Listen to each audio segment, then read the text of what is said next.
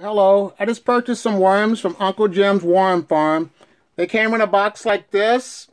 I ordered them 3 days ago, and they arrived exactly 3 days ago. And it comes with some instructions on how to take care of your worms. I purchased 2,000 of them, and they're in a bag just like this from Uncle Jim's Worm Farm. I had the same worms, regular worms last year, but I had a huge learning curve that I experienced. In the winter, living in the Midwest, the winters get really cold, below zero, and my wife didn't want these critters in the house, so I kept them in the shed. And what happened, the bin froze because it got too cold. So that's a learning experience. So I have them in the house this year. I'm going to keep them in here all year around. But I also will have a worm bin outside that will eat my leaves and my grass clippings from when I mow. My yard, I put no chemicals on it. It's all natural, so I'm not worried about pesticides also getting into my garden or anything.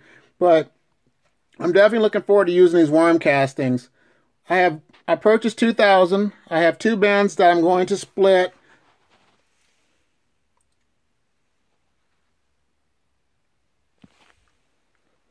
I'm going to put more in one bin than the other because I would like for one bin to have more worm castings rapidly so I can put them in my garden a lot sooner so my veggies and my fruits will thrive. A little bit about my worm bin is I use a tote. I have 2 totes, one for the drainage and one for my worms to be in, which are stacked together. I drilled some holes in the bottom, and I drilled some holes on the side, and I drilled some holes on the lid so my worms could get air, and the bin would be not stinky at all. The reason you drill holes on the bottom is for liquids to drain out. And the thing about these worms, they'll take about a week to get used to the new home. So I'm going to feed them just a handful of scraps. But right now, the only thing I have in here is I have some leaves, some wet newspaper, not the glossy section, but the black and white section.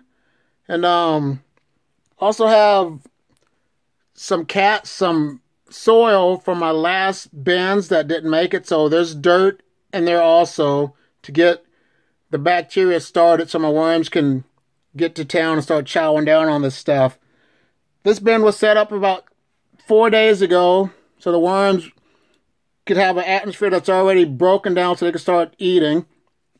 So I'm looking forward to getting these things started once again. So once again, Uncle Jim, they're a good place for worms to purchase your worms. And what I will do, I will open my bag up.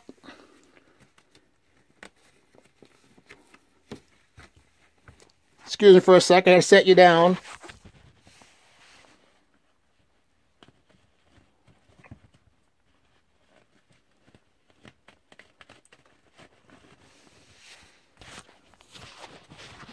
It's open. I'm going to pour them in, but I'm going to grab a handful and put them in my other bin. So this is what the worms are going to look like. There's 2,000 of them. They're happy.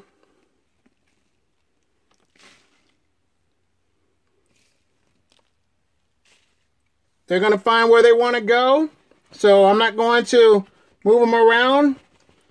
The best thing to do is leave the lid off for 24 hours, but we have a cat, so I will not do that. So once a week, I will give an update on my worm farm. So you guys have a blessed day. Bye.